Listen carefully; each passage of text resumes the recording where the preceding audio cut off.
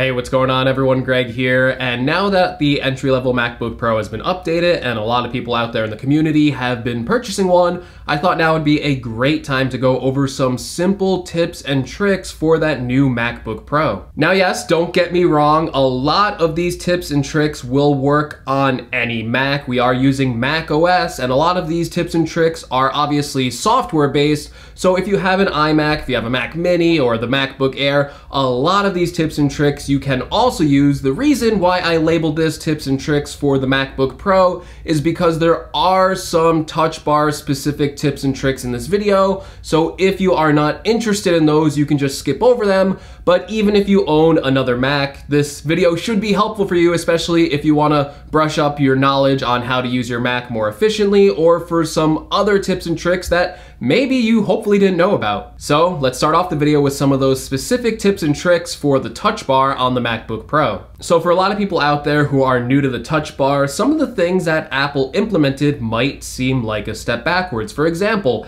if you are to tap the volume or the brightness buttons on the MacBook Pro, you'll see that you go into this slider view. Now, this can be a bit of a downgrade if you were just looking to tap on the brightness or the volume to just quickly change the intensity of that certain value. However, there is a simple way to change those increments by one. All you have to do is take your finger and then swipe against that certain area, and you'll see that the volume or the brightness increases or decreases by one. And in some ways, this is just a quicker way to increase or decrease the volume or the brightness on your MacBook Pro. Now, while we're on the topic of volume and brightness adjustments with the touch bar, there is also another way to do this even faster. So when most people go to increase or decrease the volume, they'll probably press on the volume button and then just wait for the slider to appear and then go ahead and drag it to adjust it. However, you can do this even faster by just dragging as soon as you touch the volume or the brightness indicator. As you can see, there's no need to wait for the animation to finish for that slider to form. You can just quickly drag your finger along the volume bar,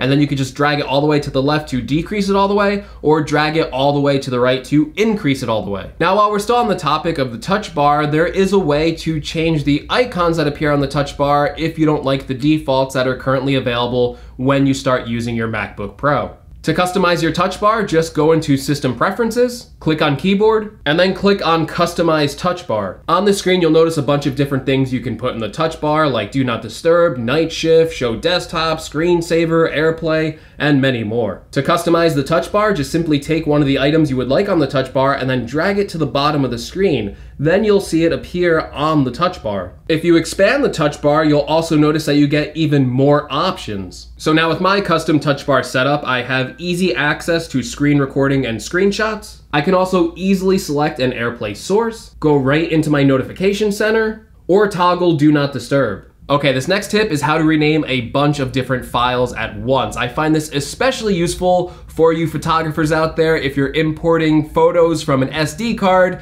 you know that if you take a lot of photos, those can quickly become unorganized and cluttered, especially with those weird file names that you get from your cameras. So what you're gonna wanna do is select all the photos or files, right-click, and then hit Rename to Items. So you'll be greeted with a couple different ways to do this. So the first way is to find and replace the text. So for example, all of these photo files have DSC in the beginning of them. So I can type in DSC and then I can replace them with something like dog pictures. And it finds all of the things with DSC and replaces them with the word dog pictures. However, I prefer to use the formatting option. This is especially useful for photos. So for example, this is from a dog show, so I'm gonna name this Dog Show Pictures, and then we're going to reformat them with the numbers starting at 1. Once I click rename, you can see that all of the photos on this SD card get renamed to dog pictures and then have a numbered order. And for me personally, when I do take a lot of photos on a camera, when I am importing them on an SD card,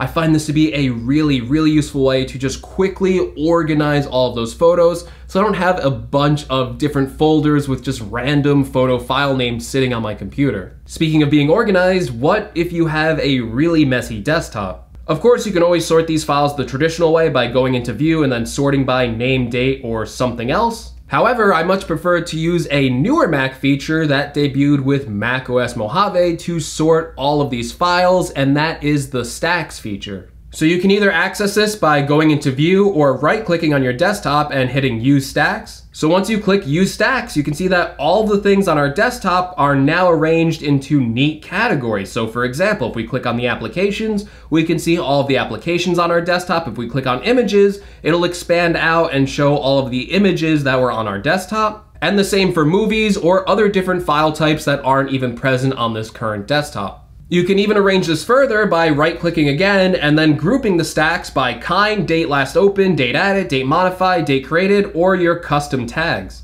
Ever since Stacks launched with macOS Mojave, I've been using it on my Mac, and I'm not even going to show you the file system on my iMac because it is a complete and utter mess, and Stacks does help me keep control and organized of all these different file types I keep on my computer. Another issue with organization is when you're trying to have two windows opened at once and then you want to have them dragged over so you can see both of them at once. Of course, you can do this the traditional method by clicking them, dragging them along to each side, resizing them all by yourself, but there is a faster way to do this already built into macOS, and this is actually a little bit hidden. Apple doesn't really do a good job of surfacing this feature to you. And this is to enter a split view on macOS. So all you do to access this is long click on the green button in your window, and then you'll see that we get a nice little area where it highlights, and then you can pick that and then pick a second application to go over in the other window. And then you quickly get access to two windows side by side. This works very similar to how the iPad does split view, and the controls are pretty much the same, so you can drag the slider along to make one app bigger or smaller. And this is a great way to maintain your focus. So say you wanted to do some research and take notes at the same time, you can have the browser open and then a notes field open as well. Another great tip on macOS is to make sure you're using hot corners. To access hot corners, go into System Preferences, click on Desktop and Screensaver, then click on Screensaver, and then in the bottom right, you'll see the option for hot corners. So obviously the screen has 4 corners you can customize, and what this does is when you mouse your cursor over to one of these corners, you can launch a custom quick action. And you can see as I bring my mouse cursor over to each corner, I am getting these custom quick actions to go into Launchpad, Launch Notification Center, access the desktop, or to actually put my display to sleep. This next tip I use all the time on macOS, and that is to open files by dragging them to applications on the dock. So obviously if you're using macOS, you probably have your favorite applications already in your dock. So all you have to do is take the application you want to open, select it, drag it over to the application you want to use on the dock, and it's that simple. I use this feature all the time, especially for photos, because I like to use different photo editors for different things.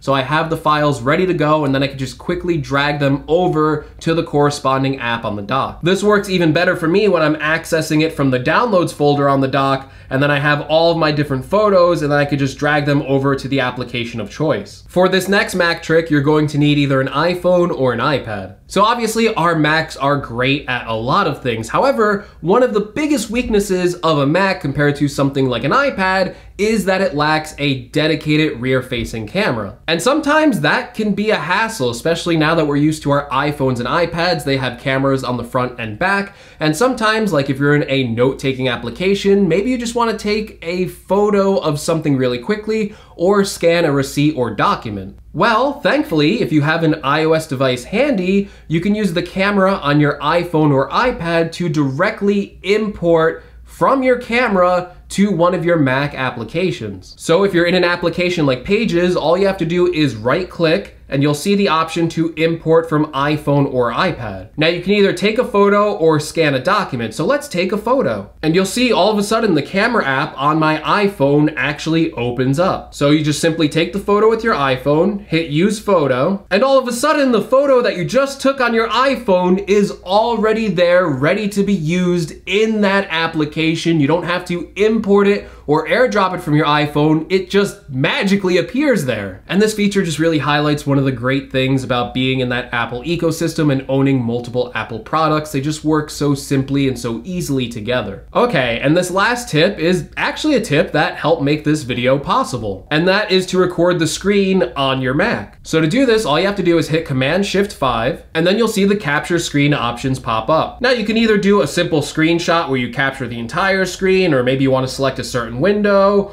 or maybe even just a certain portion of the desktop. However, the feature I find really handy with this is actually the ability to screen record my Mac screen. So again, I can either record the entire screen, a certain part of a window, or I can select a portion of that screen to be recorded. And if you're trying to do something like a tutorial, you can even access the built-in microphone on your MacBook and then have a voiceover going with your screen recording. All right, everyone, and that's gonna do it for this tips and tricks video. Hopefully you found one that you didn't know about before, and hopefully this video was helpful. If it was, be sure to let me know in the comments below. Let me know what your favorite tip or trick was. If this video helped you out, make sure you give it a like. If you wanna see more from my channel, make sure you're subscribed. And as always, thank you so much for watching, and I will see you all in the next video. Take care, everyone.